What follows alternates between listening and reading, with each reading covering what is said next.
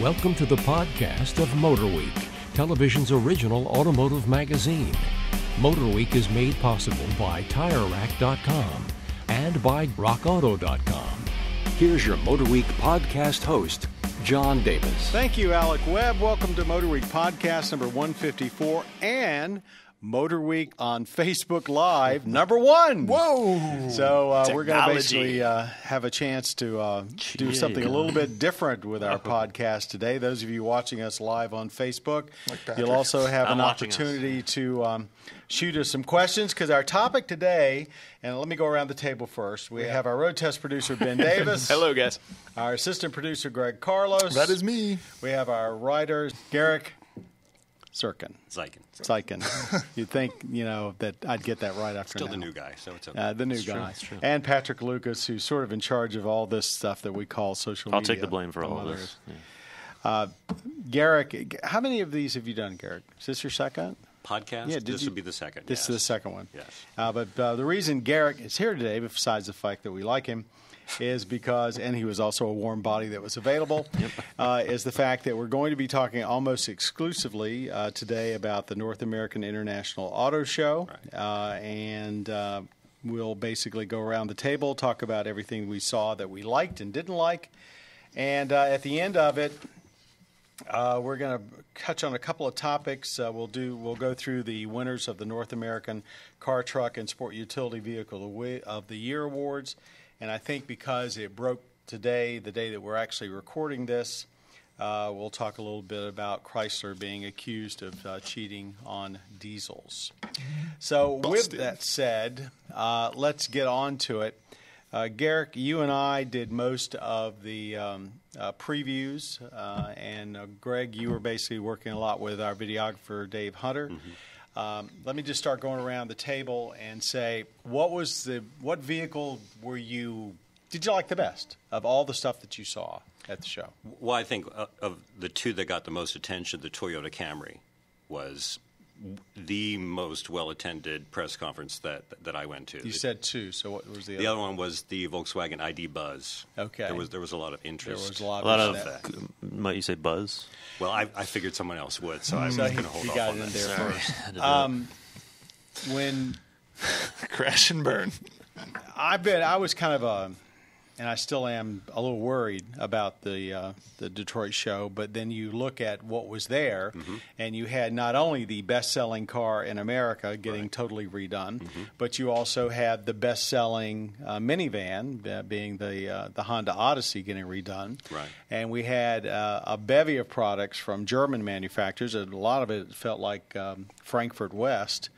The companies that kind of underwhelmed us were the domestics, right. And frankly, Chrysler did very little, and Ford not too much, and GM a little more. So it was a really kind of weird vibe to the show. Actually, hearing you say that, and we've talked about it before, how the Camry, the sales are not what they were. Well, but they're still best-selling car. Right, but I'm now seeing that the auto show kind of represented the market now. 10 years ago, the Camry and the new Camry and Pilot, we would have really been talking about those. Oh, yeah. But now the midsize sedan sales are falling. And I'm sorry, not the Pilot, but the Odyssey. I mean, when minivans were really big 10, 15 years ago, I mean, this would have been huge. And now nobody really cares anymore because everybody's buying the utilities, the sports utilities, which is it says why, a lot. Right, which is why I guess the North American Car of the Year now added that. The Sport Utility Index, and we'll get to that in a minute. But go ahead and continue, though. What struck your fancy at the show? My biggest thing was that Kia Stinger. That it had a lot of talk, and sure. I wasn't following the press conferences like you were. I was more behind the pack. You were actually working. Yeah. I was behind the pack, but I just kept hearing about it all day. When I finally got to see it, I was impressed. It's a nice-looking vehicle. It's aggressive looking. It does. It looks good. And then, did you like the bling on it, the hood scoops and the vents? I mean, that was the only problem I had with it. But then again, it made it stand out. Yeah, I mean, it's always weird when auto shows are, it's hard for me to see a car at an auto show and know what it's going to look like out on the street where it's going to be most of the time. So it didn't really bother me that much. But yeah, I did hear a lot of people saying that if they had something to gripe about it were those things. Joe, have a Facebook Live question? Yes, we have a question from Facebook Live. I didn't know what he was doing back there. Mark wants to know, was there any news on the 2018 Mustang? I know you guys said there wasn't a lot of domestic stuff, but there was nothing official except that there's going to be a hybrid Mustang. That was the only really thing that Ford said, and they didn't give a time frame on it. And there were no concepts or anything, right? From what? Mustangs? About Mustang. No, there was no real talk on the Mustang. There was no real concepts. The only thing that in the introduction for the F-150, there were comments made that there's going to be a hybrid F-150 and a hybrid version of the Mustang. A lot of that is, of course, to meet the CAFE standards, and even if they get relaxed, they're not going away. And also, the Mustang is sold around the world, and in a lot of other countries, that will actually play much better than it might actually play here. Okay, Benny? My turn. Mm-hmm. I really love the concept VW bus as well. I just think it's awesome to see something like that, and I would love to see it hit the streets. The Atlas R I thought was kind of cool, and I'm really excited to hear Volkswagen's pushing so many electric vehicles down the road because I think they truly do the best job at it. Yeah, they're talking about a couple of dozen electric vehicles, actually about 30 electric vehicles by 2025. I mean, they have used this opportunity of their diesel debacle to redo the company. Now, the Buzz, which looks like a micro bus, it is a second-generation concept that they had shown before when they were talking about EVs, but for some reason, I think because this one was just more finished off. Prettier colors.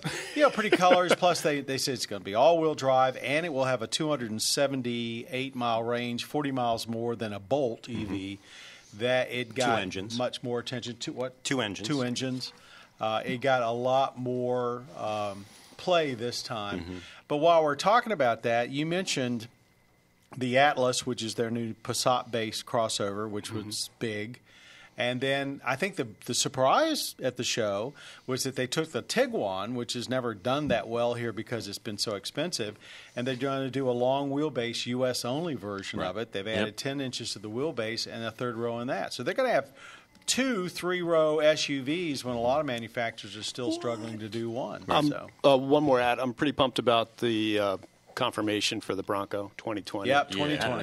2019. Go ahead, Patrick. We've taken all your steam away. No, not at all. Yeah, let's go to we did have a comment earlier about the Bronco. They wanted to know more info, but we got another one now, which is kind of odd. I wanted to stick out. Aubrey wants to know any news on any kind of hybrid technology in the commercial realm, transit vans, that kind of thing. They didn't. There was really nothing there at that show, but that's not where that information is normally released. I can tell you that will coming up in March, the middle of March. There will be the big truck show, the work truck show out in Indianapolis, and there's a day set aside for green truck information. That's where that information will likely come. Having said that, Ford has made it clear that they want to do primarily hybrids, but if not hybrids and plug-in hybrids for their entire line. And since the powertrains between so many of the vehicles are similar, if they do a hybrid F-150, I'm sure it will make its way into the Transit. Transit Connect, not so sure, but certainly into the bigger Transit. I wonder if Eddie Bauer is going to have a Bronco model, or if that's a little too dated. You know, the new Bronco, first of all, we're the only one of the few countries in the world that hasn't had a Ranger in recent years. The Ranger overseas has been all new. It's a mid-sized truck about like the Colorado. Now it's getting redone again. We're going to get that vehicle. And, my guess is it'll be about Colorado size. It'll have an F-Series type front end on it. And then the question is, though, if they're building that in the same plant that they're going to build the Bronco, what will the Bronco look like? It can't be that long, so it's going to be shorter. How short can it be without messing up that assembly line? I'm wondering if we're not all going to be a little let down that this thing's going to look bigger and a lot more fancy than a lot of people out there. All the pictures are showing the original, compact Bronco, and this is not going to be it. Well, hopefully, if it does end up being that, hopefully SVT will take it and make a Raptor type kind of Bronco or something to just scratch the itch of people that really want to see something like that. The big headline in Detroit was, look out Wrangler. So we'll see. That's awesome. So look out, awesome. Wrangler. Here comes some real competition. So apparently they're planning on having the top come off, but I wonder if it's going to come off on all of them. Yeah. It'd be cool to have a hardtop version with like kind of those big wraparound windows that the Bronco 2 had. Yeah. If you don't want to deal with a top, on it, you're kind of like the expert. As well as have a hardtop. B. Davis. Remove a hardtop. But I don't know about you, but there's no future vehicle I've been asked more about in the last 2 years than the Bronco. I have one friend who consistently asks me about it, or claims that he's been claiming it's been coming out for the last 5 years. It finally was announced, and I got to tell him, I was like, it's finally happening. You were right, just before everybody. 2.3-liter EcoBoost with a manual for me, please. That's probably, well, I don't know about the manual. Patrick. You got another one. Gus wants to know. He doesn't want to answer any questions. That's why I've got something this to talk Facebook about. Live is awesome. Okay. Last one for a while. Thank you all for letting us have your questions. Go ahead, Joe. Gus wants to know your guys' thoughts moving on to the Audi Q8 I was literally just about to talk about that. Oh, okay. Well, stand by, Gus. I'm going to save my comment and let Patrick have it. Gus, you're blowing up my let me spot explain here. what it is. Audi Q8, large concept crossover vehicle, shown for the first time at Detroit, part of the German onslaught in the Motor City. Go, Patrick. All I was going to say about it was that it looks very interesting. It's still very much in concept form, but I'm just excited to see what they do with an interior, because they're always Audi's, as we have talked about, probably one of the best interiors still, and that one had a pretty fun. They showed a lot of interior shots of that concept, and it looked very futuristic, but still looked more production ready than a lot of concept interiors look. But they're doing away with the control knob for the interface. I did not notice that. With what? What are they going to do? It's going to be all touchpad. If Touchpad you look, I do not like that. Lexus? Touchpad like Lexus and touchscreen. Touchpad and touchscreen. No. In my opinion, Oh, boy. that is I actually think they're taking a step back, but they're basically saying that everybody wants the same kind of interface they've got on their smartphone. So that nice compact that we like better than anybody else's, knob with 4 buttons. Where are they getting They this should info? talk to Acura. They finally brought back the volume knob on the stereos. As did Talk Honda. to them. I mean, Let's withhold judgment. That's not what people don't want. Before we get away, though, the Q8, Audi has a new designer. The grille is the new face of Audi, supposedly. I thought it was awful. But then that's just, it's all a matter of taste. But it's so bold and in your face that it's just. What's your opinion? It's funny because different generation. the Q8 looks so radically different, and then alongside it were the new SQ5 and the new S5 Cabrio, and those look like they did absolutely nothing to it at all. So they're sort of playing this game where they're not going to change anything now. They're saving it all for this next. Oh, it's coming. It's coming, though. I think you're right. They kept saying to us over and over again, this is more than a concept, Q8. Well, while we're on the subject of grills, though, a highly contested subject was the new Lexus LS grill. It's got a lot of talk. Same basic shape, really. Same as basic we've seen. concept, but Right. Different take. I mean, I don't know about you. I liked it. I hate the spindle grill. I liked it on that car. I'm sure it's popping up on the screen right now, but for those just listening, it's again, it's the same basic shape, but it's a lot more intricate, a lot of chrome in there, and it's basically like a cross hatch design. It sort of looked like it almost wrapped into the bumper, too. I certainly would not have to clean it.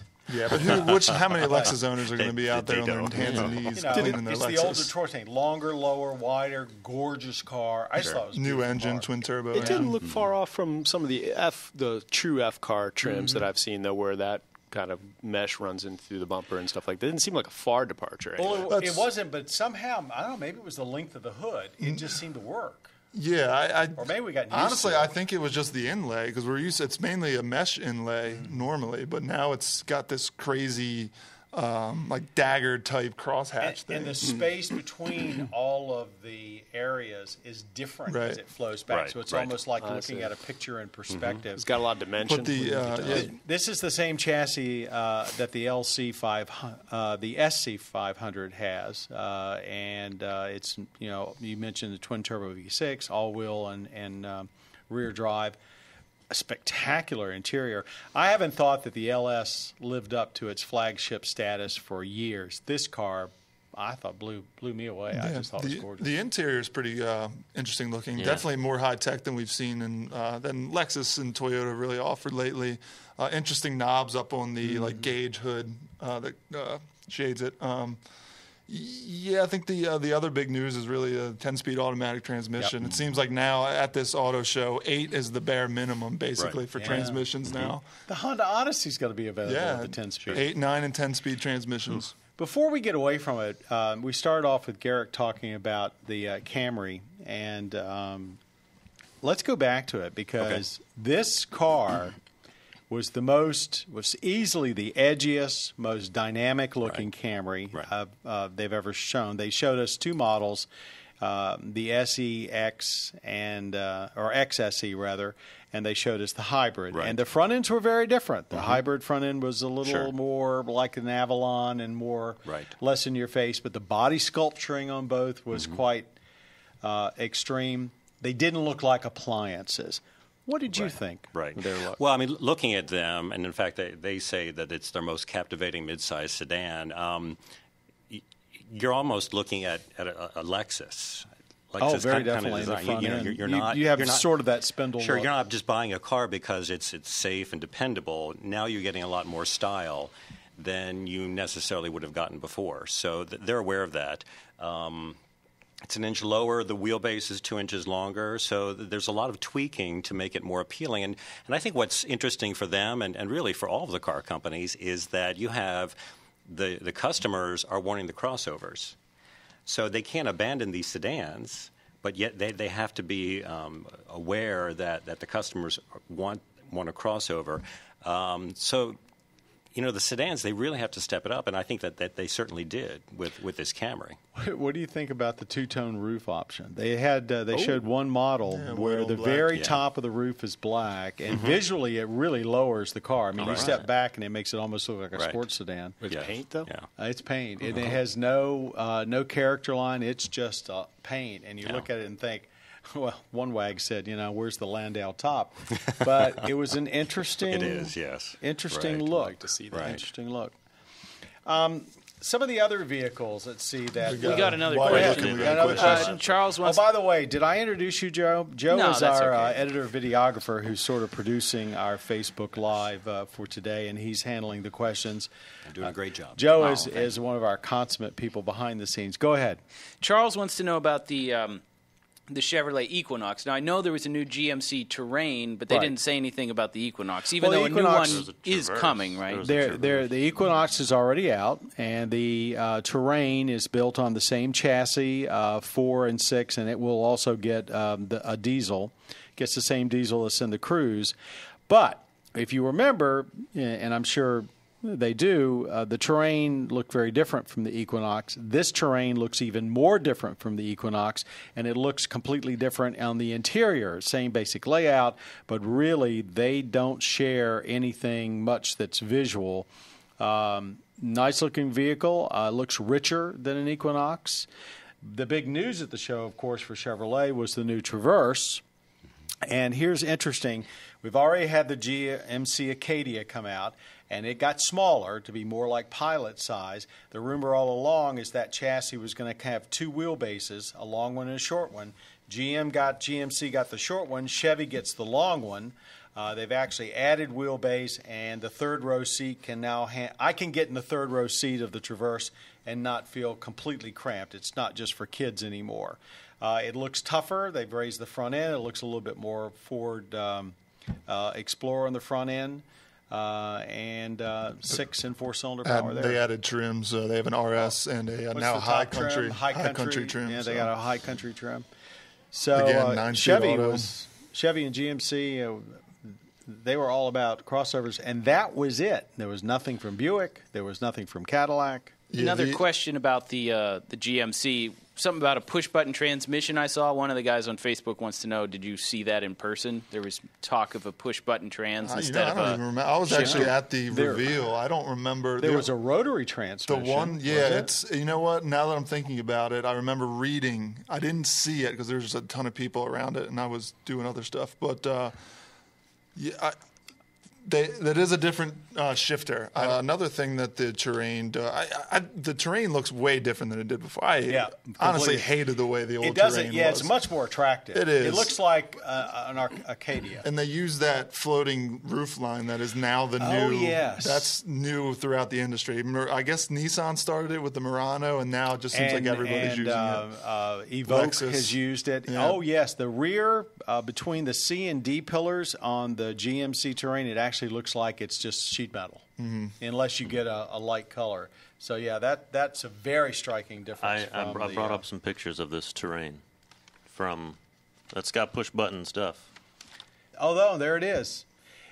He's correct. On below the HVAC controls is a large park button on the left, a reverse, looks like a little thing you put your finger in, a neutral, a drive, which looks like a toggle.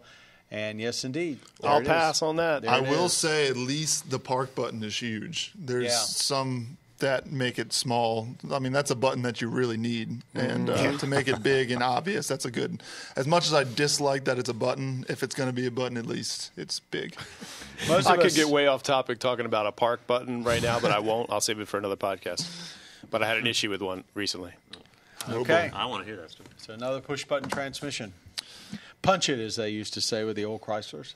What else? I'm trying to think of other big ones. Let's see. There concepts. The concept. There are actually several interesting concepts. How about the V-Motion 2.0 at Nissan? Yeah. Beautiful. Yeah, that was one of the more striking ones. Which was their attempt to say, hey, we think there's life in this Altima-like sedan market. Sticking with the Nissan family, they went to Infinity, the QX50, which should be pretty huge for them. And that's basically one that toes the line of a concept / production ready. Yeah, it really was. Nissan also showed the Rogue Sport, which is the Qashqai and most of the rest of the world. So it's a shortened looking Rogue, although it's basically a different vehicle. And I 12 guess inches shorter. It's more along the lines, when you say,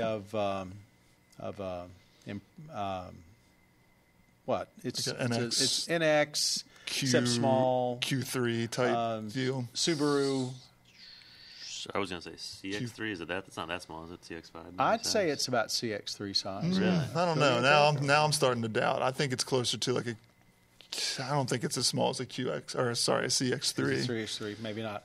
It's probably more akin to the size of the original Rogue. But you can tell we obviously haven't looked into all the details. Well, but I will say on that on our website we had a picture of the Rogue and that one, and the Rogue and the Rogue Sport next to each other. Right, exactly. And you can see the difference. And you notice it mostly kind of in the back end is where they're losing. I thought the Rogue Sport was pretty good looking, but it's definitely smaller. Right, but they're gearing it toward urban drivers and young drivers. It also may end up basically, the Jute is kind of like all long in the tooth, and they may get rid of the Juke and keep this in its place. That was one speculation. And it's bigger than the Speaking Juke. of Nissan, we have a question. Adam wants to know, and I think I know what the answer is going to be. But was there anything about the Z at the auto show?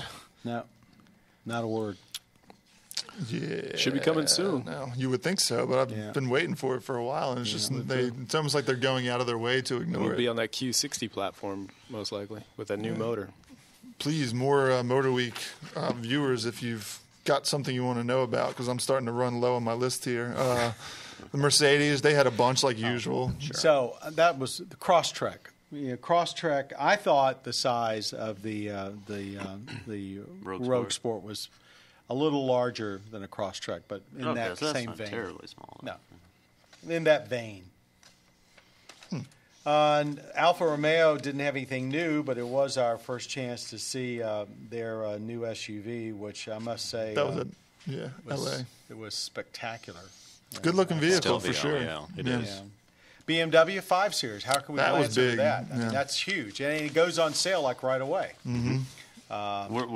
Did you guys like it in person? Because when I was posting all this stuff on social media, I saw a lot of just like ho-hum. Like, well, it doesn't okay, look whatever. any different. Yeah, it's like, very is this- evolutionary. Exactly. It's a little sleeker. A little sleeker, a little more Yes. going on underneath, at the bottom in front of the wheels in the front. Didn't look quite as hefty to me, and but the big news for that is, so not only is there going to be a plug-in hybrid version, but there's going to be for the first time an M550i, which is akin to the M235i, where it's not a full M car, but you still get a lot of that M.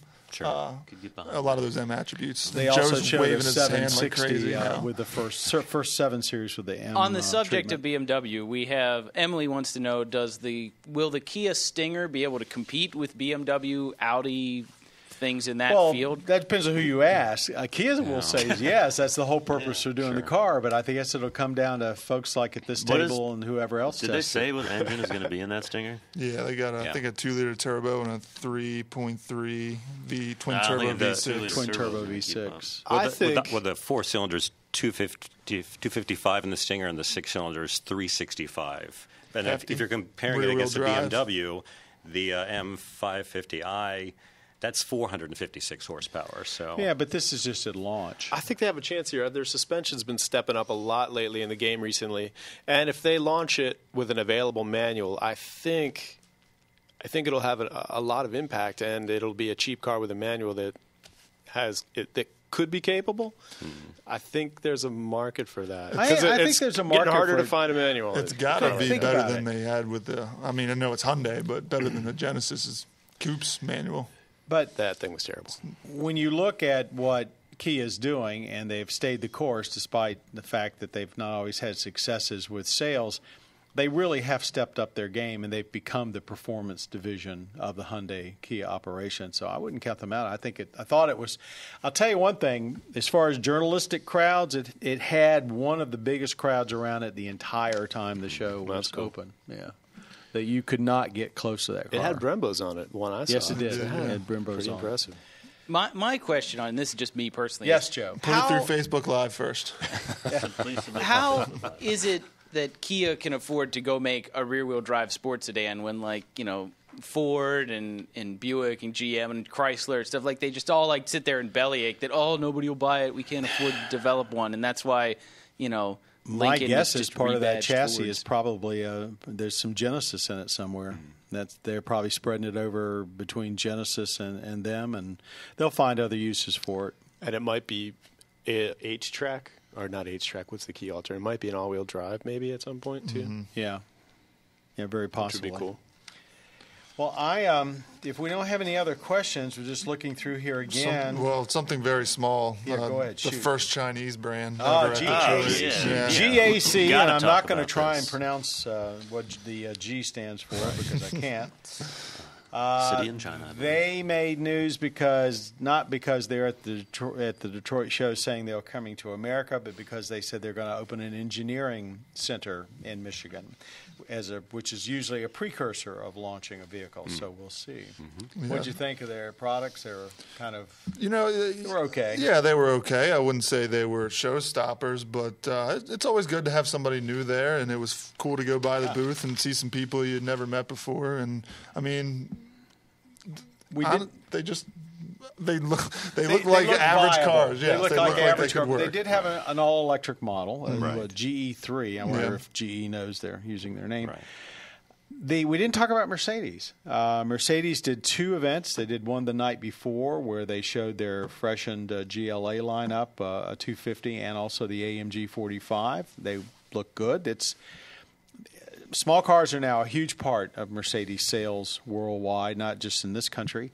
And then they had a very good-looking E-Class coupe that they showed at the show. I thought it was quite beautiful. And they had, celebrating AMG's 50th anniversary, they had 2 updates to the GT, a C coupe and an S coupe. Yeah, fairly minor. They'd already shown the C convertible, so. But they drew quite a bit of attention. The GLAs were, that's where they're putting their future money on. Interesting. Okay. Any more questions? One last one. Joe? Somebody wants Shoot. to know, what is the first car we're going to see on MotorWeek for a road test that was at Detroit Which I know that's kind of a hard question. 5 Series. Probably the 5 Series, and after that, it'll probably be the Odyssey, I'd be willing to bet. But, yeah, because of when it's going to hit the market, 5 Series definitely, I think, because it's going to be out so soon. Okay, let's move on to a couple little things. The North American Car, Truck, and now Sport Utility Vehicles of the Year. I'm a member of the jury. I must say that I was not surprised that Car of the Year went to the Chevrolet Bolt EV, first reasonably affordable electric car with a over 200-mile range. I sort of also figured that even though in this new category of sport utility vehicle, even though it's not an SUV as we call it, or even a crossover, I thought since they put the Chrysler Pacifica in there and it's the first remake of the original American minivan in a long time, I thought it would win, and it did. I think if there was any surprise, it was pickup trucks. The contestants were Honda Ridgeline, which won, Ford F-250 Super Duty, and also the Nissan Titan, now that they have their full lineup out. And the order of finishing, by the way, was Ridgeline, which won by a handsome margin over the Super Duty, and they beat out Titan. I think a lot of people were surprised, but you have to remember that most of the journalists are car-oriented more than heavy truck. When the first Ridgeline came out, it got an awful lot of praise from the automotive press. This new one looks more like a regular truck, but it has a lot of features that most personal use buyers will use. So I think, it's a reasonable award, and I think Honda was very, very happy and gratified. So we'll see how it sells.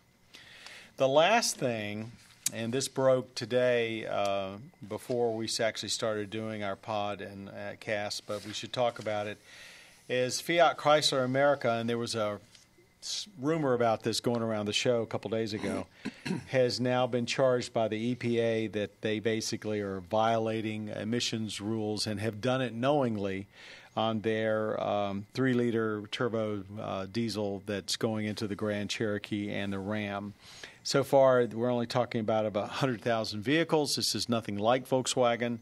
Also, it remains to be seen whether this was poor programming or they had illegal defeat devices. It's interesting to note that the only reason this stuff is coming to the surface is because now all diesels are getting road testing, where before all the manufacturers had to meet laboratory tests. And as we all know, Volkswagen rigged their vehicles to pass in the laboratory, but they didn't pass on the road. Now, every diesel vehicle is getting extensive road testing for certification, and that's where this showed up. There's a lot of name-calling going back and forth. Chrysler's head Marcioni is basically saying he's going to fight it tooth and nail, so we'll see where this goes. But this is nothing like the magnitude that Volkswagen went through. And by the way, these engines do have urea injection, so they've got modern pollution systems on them. Probably won't be the last that we hear of someone being charged, but I don't know. With a new administration, who knows? Anybody got any comments? You saw the headlines. I don't know. Is it another peg in the coffin for diesels? I'm surprised it actually took this long to find somebody else. Yeah, I kind of thought it would be like once the Volkswagen thing broke, I figured it would all be just like you're going to get caught doing it. Actually, that's interesting you say that, because there have been similar charges in Europe against, I believe, a couple of Mercedes engines and some other brands, and they sort of just drifted away. That's what I thought. I remember the Blue Tech stuff, but I thought that just kind of went away. Yeah. So maybe there's fire here. Maybe it's just smoke. So, I mean, it's obviously – I know it's 100,000 vehicles. I mean, that's just all they've sold in the last, 2-3 years, Yeah, right? I think it's not like it's on select. It's 14, 15, and 16. Yeah, so. But I actually thought they had sold more than that, but it's got to be all of them. They also haven't said that Volkswagens were spewing 40 times the legal limit in nitrous oxide. They have not put a number on this, so we don't know how badly they are polluting, but clearly, it's like, when is this? You wonder if diesels will ever, have much more than a toehold. One step forward, two steps back kind of thing. Yeah. I think that brings us to an end to our MotorWeek podcast number 154 and our MotorWeek Facebook Live production. Number one, I want to thank Joe Ligo, our videographer and editor, who's produced it today. Our audio engineer that always makes us sound terrific is Jim Bigwood. Our podcast creator, Bob Mixter. Our podcast creator, Patrick Lucas, all of us around the table. We want to thank you for listening and watching not only our MotorWeek podcast, but also our show every week on public television stations everywhere and also on V4 Velocity. Till next time, for all of us at MotorWeek, I'm John Davis. Don't pollute, drive safe, and we'll see you next time. You have been listening to the podcast of MotorWeek, television's original automotive magazine. MotorWeek is made possible by TireRack.com and by RockAuto.com. For additional information on podcasts, videos, and showtimes, visit our website at MotorWeek.org. And watch MotorWeek, television's longest-running automotive magazine series, each week on your local PBS station.